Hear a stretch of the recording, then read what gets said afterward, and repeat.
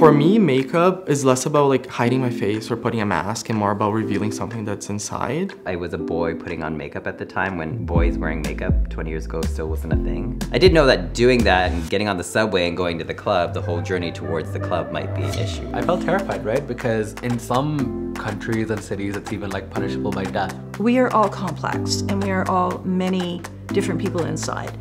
But this is a part of me that I've never had an opportunity to explore. The way that we present as queer people is a way of pushing back, and makeup could be a huge part of that.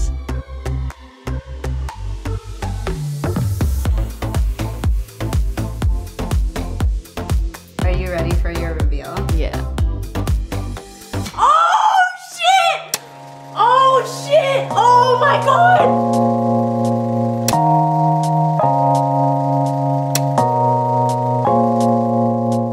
Can you introduce yourself to me and share a little bit about yourself? My name is Bilal. My pronouns are he, they. My name is Haley Robinson. I am a Cree Filipino two-spirit being. My pronouns are all pronouns, but I definitely prefer they, them. Well, my name is Steva. That's a combination of Steve and Diva, so Canada, you're welcome for that. I'm 48 years old, and my pronouns are he, him. My name is Gabriel, and my pronouns are he, him, but while I'm in drag, my pronouns are she, her. My name is Tony. My pronouns are she, her. I'm an Indigenous woman. I'm a lesbian. So my name is Sarah. I use she, her pronouns, and I identify as a lesbian. My name is Lene Ramirez. I go by they, them. My name is Gladys, and my pronouns are she, they. My name is Jerry, she, her. I am a multidisciplinary artist / fucking thing. I don't really feel the need to identify as anything.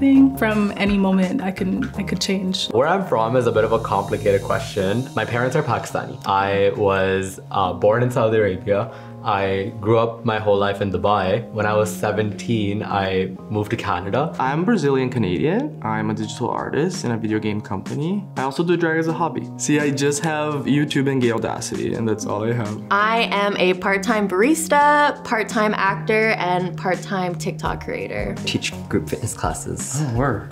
Before that, I had a whole corporate world, and I found fitness 13 years ago, and I was like, let me try this thing. I've become a star at fitness. I love it. At least in my own head. I am currently finishing up a PhD in clinical psychology. I'm an artist and writer, and I like to work with video and sound. I grew up in Hong Kong, and then I moved to Canada when I was in middle school. In terms of my artistic practice, I'd say I'm a writer first and foremost. It's what comes the most naturally to me. But I really love fashion, so I make clothes as well. I'm a mom. I work with a crisis team. I've been a social worker, oh God, since 1997. So however many years that is, I don't want to count them. It's something that's really important to me. The idea of being a healer is part of being two-spirited to me. Two-spirited people were the medicine people. They were the healers, the counselors, because they were thought to see both sides, because we carry the male and the female spirit within us. I'm a painter, artist overall. I'm also in the ballroom scene, and I walk face, I walk realness, butch realness. I walk body as well. Okay, body, yaddy, yaddy. Can you share your journey of self-discovering your queerness and what it was like coming out? I think my queerness has just always been there since I was a kid. Took me a lot of time to accept it. The boys would like talk about having crushes on girls, and I was like, oh yeah, like I don't really know if I really feel that way. I was like noticing, getting these weird butterfly feelings around a lot of like girls at school, but I didn't understand it because I didn't watch any queer movies. There wasn't anybody that was talking about being queer or anything like that. And it wasn't until high school I fully came out as bi or pansexual. Yeah, I didn't really have any like real interactions, like queer interactions, up until like university, I would say, but I had these like little crushes on like friends or like, you know, things that you didn't really acknowledge. I remember being 16 and being in this little restaurant and somebody telling me that the bartender was a lesbian. Oh my God, the bartender was a lesbian. And she had a bed in the back room, and if she liked you, you got to go in the back room. And so I remember trying to flirt with her because God damn it, I wanted to go in that back room. A totally different generation. How do you tell people that you're interested in women. I had these feelings, but I didn't know what to do with them. So I just went on with life, met a man, got married, had children. I was married to a man for about 8 years. So I was very straight, white picket fence, Catholic family. I was married to a police officer. Like I had a very, like, I guess traditional heteronormative life. I started thinking about and questioning my sexuality sort of just before the pandemic started. I would just daydream about being able to be with a woman. So it took me a long time to come out because it just wasn't acceptable. At 19, you got married, you had children. That was a woman's life. Ultimately, I did decide to leave him. R.I.P. I will say that he is a wonderful man and was very supportive, and I was very lucky and privileged in that way. Yeah, he wasn't too thrilled, but he's got a new wife. He's fine. I'm now engaged to my life partner. I think she's my soulmate. I definitely spent a lot of time not realizing my identity, and now looking back and seeing some of the ways that I was, the ways that I thought about myself and some of my struggles growing up, I think it kind of all these little like rainbow flags of queerness, but not realizing it until I was much older. And then it wasn't until very recently too, when I started reconnecting with my culture, my Cree side, I just wanted to reach out more to my bio parents and get to know them more, because it was just always this feeling of like something was missing in my life. Again, because I grew up in Alberta, I grew up with a white family. It was mostly a lot of white people around me. I always felt so like disconnected and like not belonging in a way, and I just wanted to find a community and find a family, essentially. I started learning and finding out about two spirit beings, and it just like really clicked with me, and it made so much sense about how I was growing up. It's essentially like I am both male, female, I'm not just one, and I embody all of those. It's a very cultural, spiritual, ceremonial practice and way of being in Indigenous cultures. You know, people think of Brazil as like a very liberal place. You have like carnival and, you know, half-naked people all the time. Yeah. But it's not that liberal if you're queer. I would be afraid to do drag in Brazil. Unfortunately, Brazil is one of the countries that has more violence towards queer people in the world. The whole time while I was living in Dubai, like I was like, there's no way I'm coming out to my family, because worst case scenario, if they were to freak out and they were to disown me or something like that, I can't go anywhere. There are no resources for me to legally go to and be like, I'm queer, I need help. They're either gonna imprison me or, you know, like I would face violence of some sort. So I didn't feel safe coming out to them while I was still living in Dubai. Because I grew up in Hong Kong, being straight is like the standard. They don't teach their children about that, and they don't talk about that at school. And it's like there's like some kind of stigma in society. People won't be talking about it, or if they talk about it, they would just like treat it as like a kind of a joke. It's still illegal to be gay in Nigeria. If they find you, they arrest you and they beat you, you could die because of it. And my family kind of let on early that it wasn't okay to be gay because of the things they would say and how they would say it. They said really horrible things, and you know, I never wanted to feel the way I felt when they said those things about other people. I feel like if they said it to me, it would just completely break our relationship. So we just kind of keep those things separate. It's kind of unfortunate, but you know, that's the way it has to be. I have a younger brother. He's 2 years younger than me. In Dubai, like in my high school, a lot of people knew that I was queer, and my brother, unfortunately, was the younger brother of the gay kid, right? So even though I faced a lot of like bullying or harassment for being queer, he also got like a lot of it as well for being my younger brother. So for him, I think it harbored a lot of like resentment towards me. When I came to Canada and I was just kind of, you know, exploring my sexuality, I decided to go to Pride in 2019 because, hello, like I've never been to Pride my whole life, and it's like the gayest thing that you can do, you know, like it's the experience of a lifetime, and I was like, I have to go, I have to. I took pictures and I decided to post it on my Instagram because I was like, you know what, like fuck it, like I'm in Canada, like no one can do shit to me, like I'm literally considered a protected person in this country. And my brother then, he outed me to my mom. It was a really sad experience for me. So my mom ended up kicking me out after a few months. And I think she was under the impression that if she just cuts me off financially and emotionally, like I will just come back running to her and I'll just turn back into a straight person. I was like, there's no way. I've known this my whole life. This was 4 years ago, right? And also like PS, Now my mom and I are totally fine. Like we're homies, we're chill. I literally live with her now. She has a lot more questions and I'm able to answer them a lot more comfortably because so much time has passed. There was always this expectation that like, okay, like you're gay, but don't be like one of those gays. You don't have to present feminine in any way. And I was terrified of anything feminine about me. I feel like inside of the gay community, the gay man presenting as feminine is something seen as like unattractive. Even though after I was in Canada and I was with my partner, I was afraid that he would find me unattractive and he would not love me anymore. And I say like, oh, thank you for loving me so much. Thank you for loving me. And he said, it's so easy. It's so easy. And I never thought about being easy to love me. And that's what I needed to learn, to love myself first and not look for it outside. I haven't talked to my family, but I've talked to some teachers and professors, especially those who identify as being queer. And I ask them for their advice, and sometimes I chat with them about my experiences. And that helps me a lot into understanding myself more. I've actually never come out.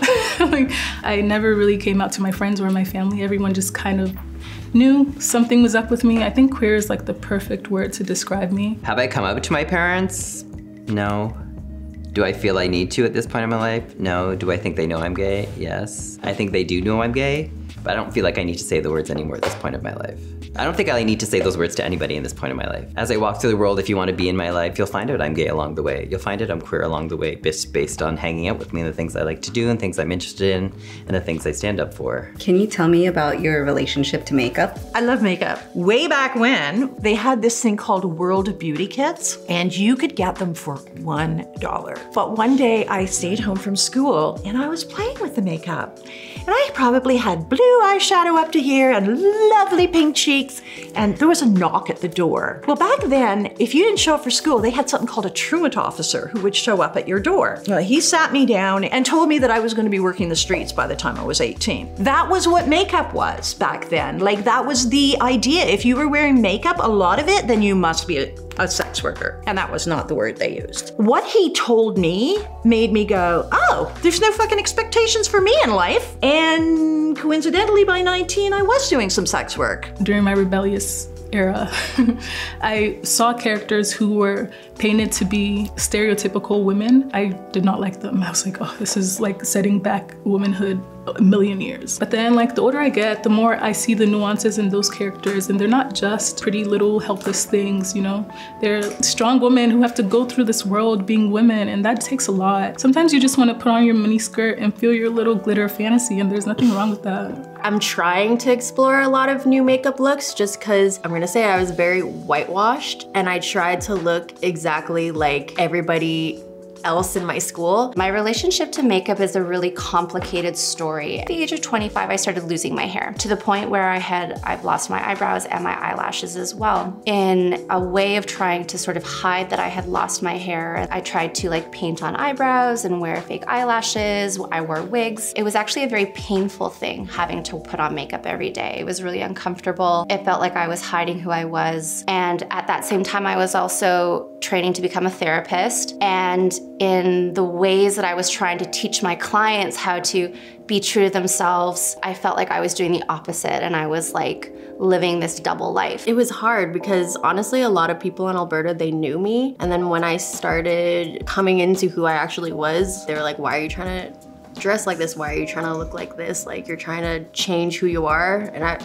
I just had to keep explaining, like, no, like, this is who I really am. Like, this is who I was the whole time. I was just trying to conform to westernized, colonized society here in Alberta. So I went through the process of coming out as bald. I know it's a funny thing to think about, but like I had to come out to people who didn't know that that was something that had happened. It was really liberating for me. I finally feel so free and like comfortable. I'm really excited to continue on this journey because I'm just starting, honestly. Now being able to sort of be out, I would love to be able to reconnect with this like really artistic way of expressing yourself, and I would love to be able to figure out how to use that and wear that without feeling like I'm hiding something. When I first started realizing that I was queer, I couldn't really dabble around with makeup because, you know, growing up in a Muslim country, I couldn't walk into a Sephora as a teenage boy and pick out a random foundation because people would be like, what are you doing? I always wanted to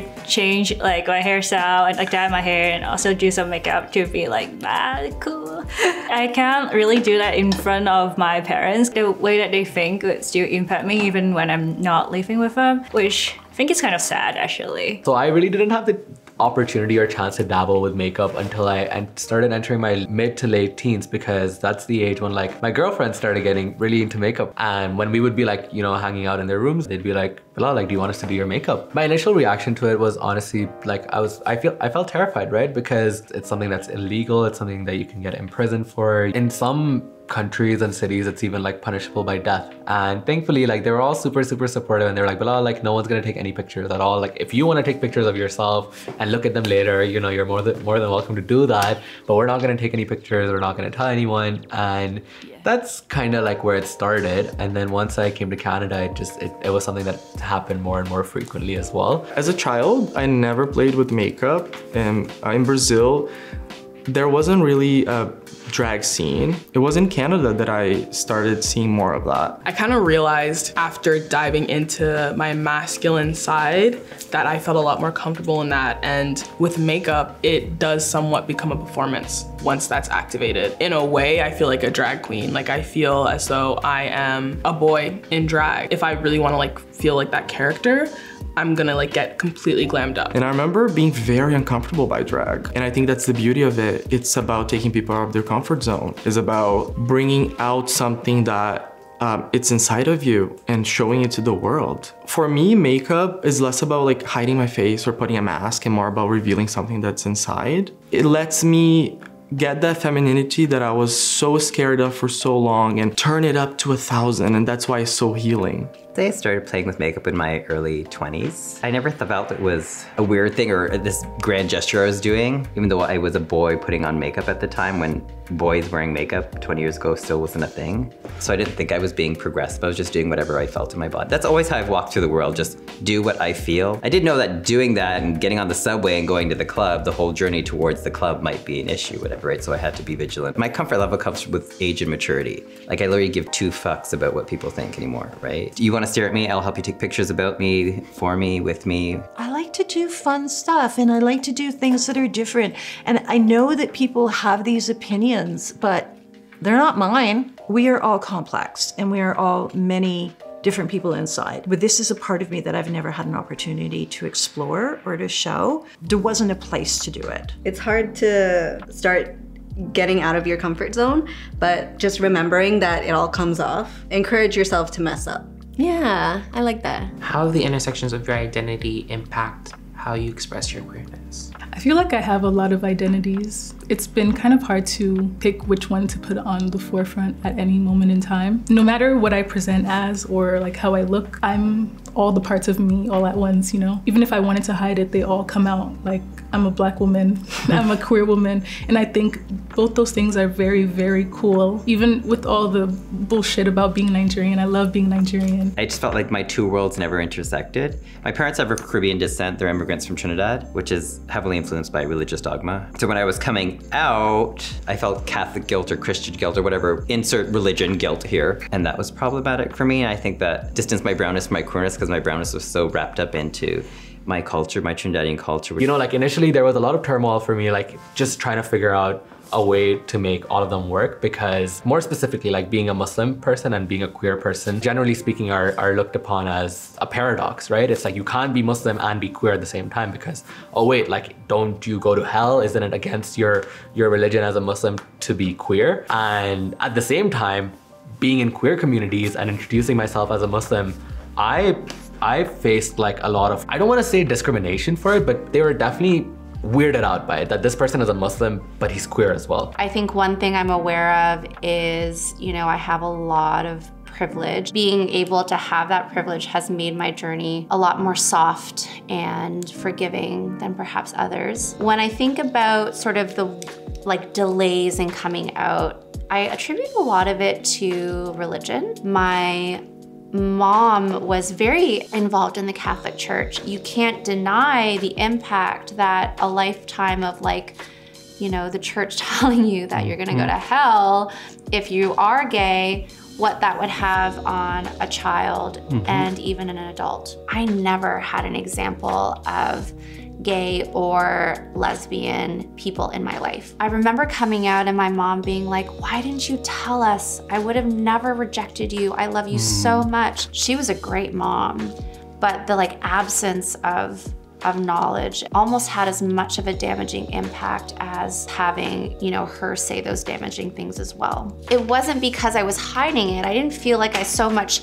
had to come out of the closet as I had to realize there was a closet in the first place. Eventually I got there, and it took a lot of research.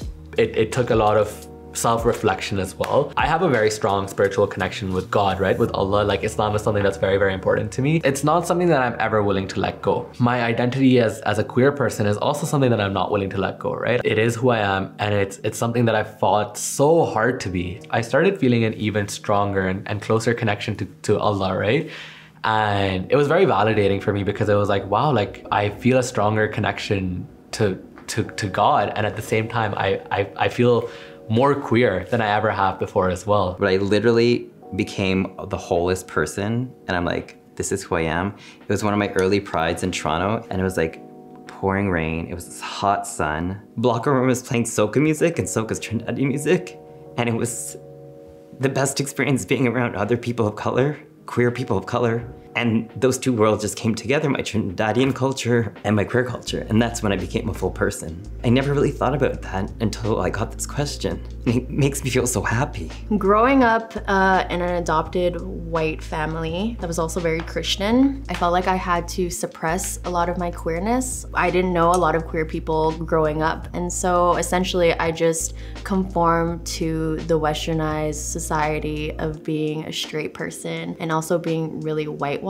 Growing up Black in a white city definitely affected my ability to just be myself. That can go just to being a Black woman in general, because Black femininity is a whole different thing from white femininity. I didn't really have anybody to relate to, but you actually go to school and nobody has a crush on you, or if they do, it's a secret thing. I just became more and more insecure about how I was perceived as a girl. I feel like I just looked so different. I had my cornrows, they were not blowing in the wind. Eventually, I'm really seeking a bunch of male validation. And I think that just took over my identity for too long. I hate being considered as a strong Black woman. I'm strong, I'm Black, I'm a woman, but being a strong Black woman is not a flex to me. I don't want to have to be strong all the time. Yeah, it's not an identity. And it's Black women have been forced to be strong. It's not something that we've chosen to do. And so I just feel like by putting that on us, it just doesn't afford us the same space to be soft. And I'm a very soft girl. I feel especially after I accepted being queer and kind of was moving away from male validation, interacting with women romantically and looking masculine, I just realized this is who I would have been if I didn't care, literally as a child. I kind of wish I had been doing this for longer, but divine timing. It wasn't until I found a bunch of indigenous two-spirit beings that I found a community, and I started becoming more open with my queerness and who I was. It wasn't for them fuck, I don't know where I'd be. I think in some ways I've been very lucky to be the rebel that I am, because it didn't matter whether it was as an Indigenous woman, it didn't matter whether it was colonialism, it didn't matter who it was. If you were trying to push something on me, I was like, fuck you. I've just always fought back against anybody telling me that I can't be who I am. By my sexuality as a gay male, my expression of queerness is as having a bit of a femininity, a bit of a fluidity. To me, it was always something I was scared of. I had to work through this self-hate almost. I had an urge to belong. I had an urge to blend in. I had an urge to pass. And at one point I just thought you know what? For us to have all this privilege, for us to have all this space, the people that are in the front lines of that are the people that cannot hide their queerness. For me to have these privilege, for me to feel a little bit safe, it was on the backs of those people and how I need to support them, and I needed to be a better ally, and I needed to use my voice. I can't be anything but authentic to myself and anybody in my life. If you're not speaking up, you're part of the problem. you're just quietly benefiting from oppression. You can't just not be racist. You have to be anti-racism. You have to be anti-homophobia, and you need to do something about it. What message would you like to share in a time where we are experiencing a heightened level of harassment and criminalization for using tools like makeup? People in power are so afraid that marginalized communities have surged to gain some type of power and rights, and they're so afraid of losing their power or there's being a power shift. The thing is, when other people get power, it doesn't take power away from people who are in power. When you lift someone up, you're not losing out, you're just lifting them up. I think the population is the most queer it's ever been. But we're also experiencing this resurgence of political and policy violence against the queer community. When someone doesn't understand something, it's very difficult for them to start taking the perspective of people who are in that community that they're not in. My hope in this situation is that they can listen more, listen to what queer people have to say about themselves, and to actively be open to educate themselves to like learning new information that are different from their existing way of understanding. We might not have been okay with being queer in my generation, but I feel like we fought so fucking hard for people to have the freedom to dress the way they want to dress, to be who they want to be, and to see this being turned around. How do we make so much progress and then just go, oh, fuck that noise? We can't take our rights for granted. And don't wait for things to reach you to do something about it, because it could be too late. Never let anyone silence your voice or think they have the power to silence your voice, because no one has that power. We have a lot of freedoms here in the Western world, but other areas of the world, they just don't. So that's why we have to stay vigilant for those people to fight for them, and so people don't roll back rights that we've attained at this point. The way that we present as queer people, if safe to do so, is a way of pushing back and fighting back, and makeup is, I think, could be a huge part of that. What advice would you have for someone wanting to be a better ally? Have genuine interest in whoever you're supporting. Don't be afraid of the things that you don't know. Ask questions, be curious. Try to understand what people are going through. Listen more than you talk. Stop being so afraid. We are literally just human beings as well. Sometimes they treat us like they don't know how to talk with us. You don't have to like overthink everything. You just gotta respect me, I'll respect you. Goes both ways. We are all different people and we all have different needs. Just ask people. Some people like me, I don't need nothing from you except for to just accept me for who I am. Some people need more support. Some people need you to hold their hand and go with them to their first queer bar. Try to understand that like they're still the same person, like nothing really changed. You need to make space and open doors, but do it in service rather than in saviorship. Do your research. Understand what kinds of discrimination and oppression that they're facing before you reach out to them and try to talk to them about it. It's so important for queer people to feel like they're speaking to someone who has at least tried to educate themselves. So as a straight ally, using the privilege that you have to simply say something is one of the first things that you can do. Going to drag brunches, going to drag shows, sure, you're consuming our content, but that's not enough. You're not an ally unless you're speaking up. What advice would you give to a younger you? I always say, have more sex. I swear to God, I think if it was gonna be really serious, like, yes, have more sex, but also stop being so damned afraid. You don't need to please everyone. You just gotta be you. Sometimes I find it difficult to talk about like my true thoughts when people are talking about like issues that I'm concerned about. My ideal self would be to be able to speak up to whatever I think about, and like not just to say what like I think other people want me to say. I always say that everybody has opinions just like everybody has an asshole.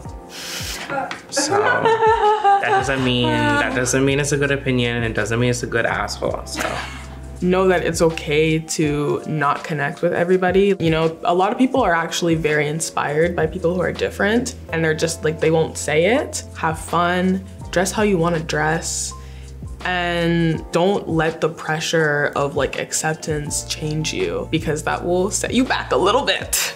Don't be afraid of taking space. Don't let people shut you down, diminish your light. That's the most genuine and beautiful thing about you. So embrace that. There will be people that will love you. And you will learn how to love yourself. And that's the most authentic type of love that you can have. It's the one that comes from within.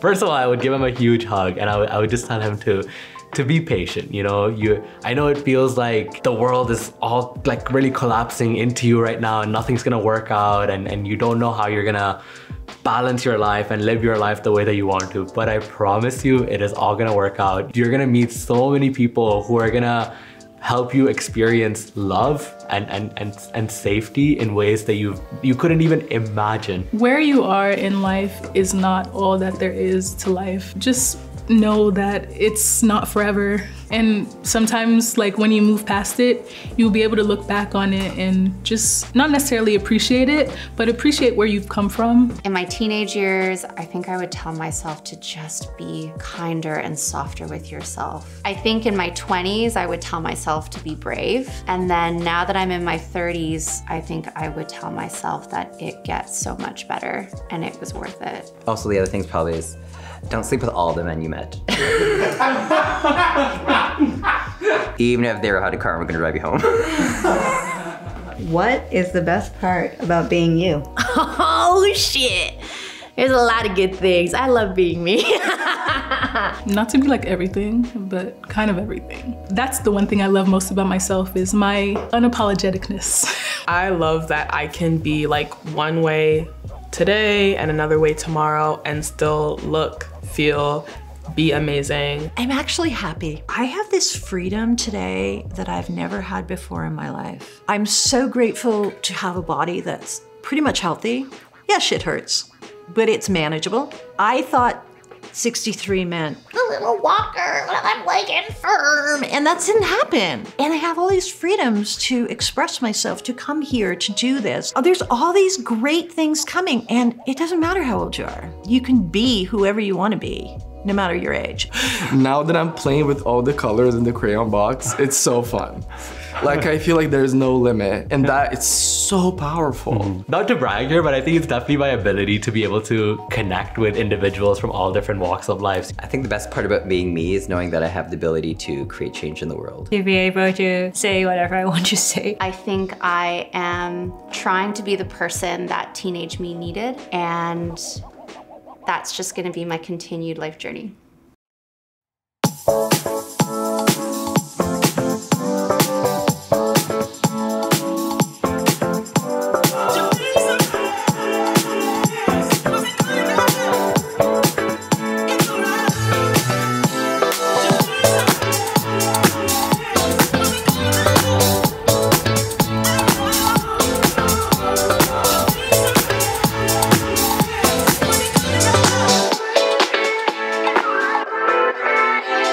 Are you ready for your reveal? Yeah.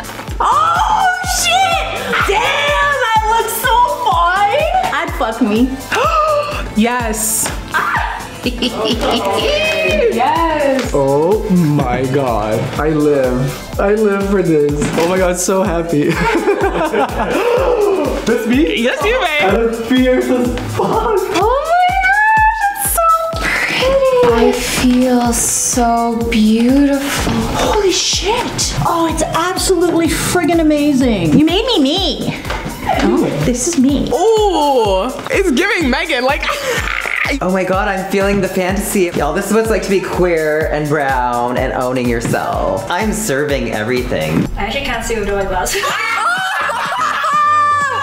And now it's time to get your photos taken by the Daniel Nostra. Okay. Oh, hi, baby. Hi. Make sure you take care of Lene, okay? We're gonna give you editorial puss, okay? Magazine, boots. We're gonna give you everything, okay? Should be good? Okay, let's go.